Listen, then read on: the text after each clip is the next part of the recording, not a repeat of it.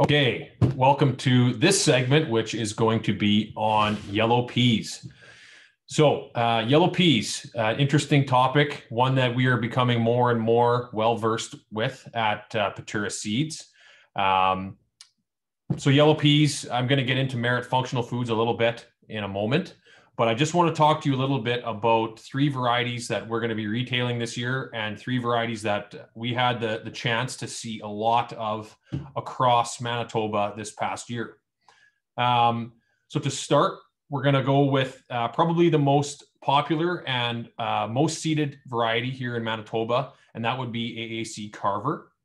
Now, in terms of overall yield potential from the many fields that I got to walk this past summer across the province, Carver was by far the highest yielding variety. Now, contrary to that, if you looked in the Manitoba Seed Guide this past year, that would actually be the place of Chrome. So it was interesting to see the two, take them both with a grain of salt, as you will. But that was just a nice difference to see the potential of Carver, even though the plot trials of the seed guide show that it's actually Chrome that performed best last year. So Carver is I would say on average, a medium to tall plant with a relatively strong stalk. The plant itself does not fall over in terms of how it performs on average.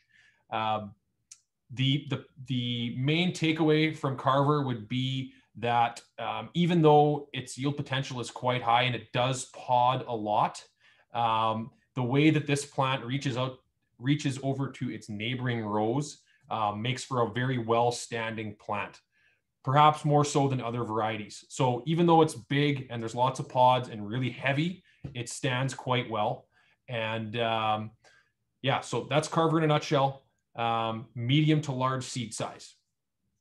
Moving over into Chrome, this has been its third year of commercial sales here in Manitoba. The plant itself is a little bit shorter than Carver. Yield potential would probably be pegged as right around the same as Carver.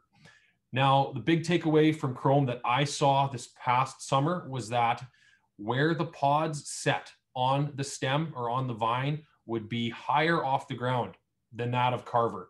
And what that means to me is when the pods set higher, that makes for easier harvestability, getting that knife underneath the pods instead of scraping the ground can be that much easier with Chrome.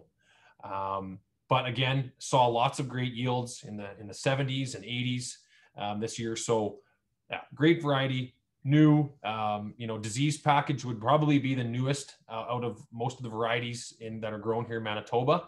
And seed size is, again, a medium to large size. Now, lastly, moving into profit.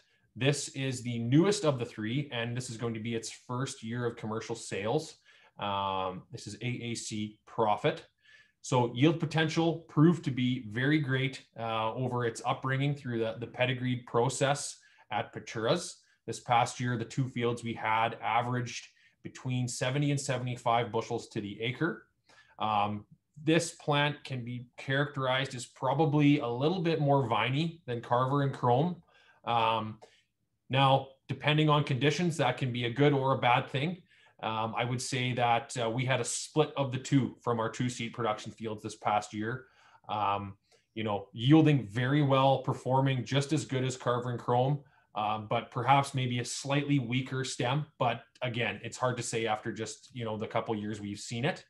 Now, the biggest and most promising thing about this variety we did see this year was the size of its seed. Extremely large seed size on profit.